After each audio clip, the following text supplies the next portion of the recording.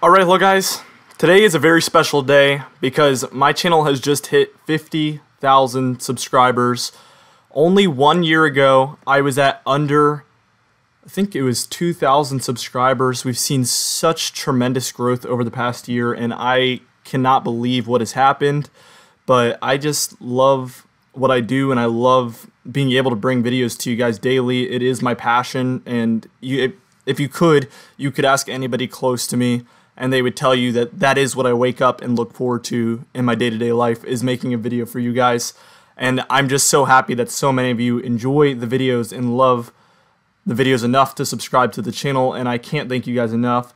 Without further ado, I just wanted to put together a little bit of a tribute to the past year, and even before that, there is some footage from when I was 14 at the end of the video from 2014.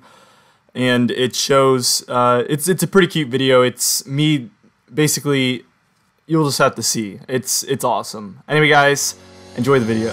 Hello and welcome to my 2018 fall forecast. Hello and welcome to my hurricane forecast for this year. Alright, hello guys, welcome to my first forecast on Tropical Storm Florence. Hello guys, today we're going to be taking a look at Tropical Storm Michael, Winter Storm Avery, Winter Storm Carter, Winter Storm Diego, Winter Storm Gia, Winter Storm Harper, Winter Storm Indra, Winter Storm Jaden, Winter Storm Maya, Winter Storm Petra, Winter Storm Scott, Winter Storm Wesley, the Subtropical Depression Andrea, Tropical Storm Alvin, Tropical Storm Barry, Invest 98L, Invest 99L, Tropical Storm Dorian with category 2 or 3 plus. So Hurricane Dorian, we did talk about the possibility for it to become a hurricane possibly, especially if it misses Dominican Republic because of those tall mountains, and it did end up missing Dominican Republic, which was worst case scenario.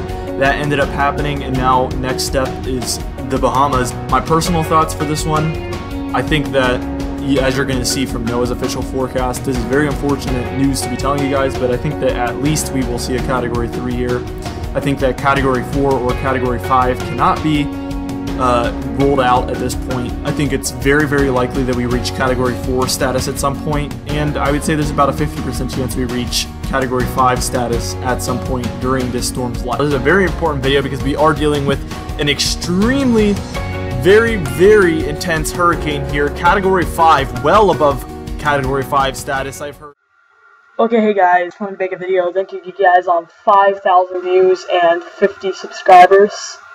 My channel is becoming more popular, and I thank you guys for that, because that just basically encourages me to keep making the videos. Thanks for watching, just wanted to give a quick update. Thanks for watching, guys. 51 subscribers.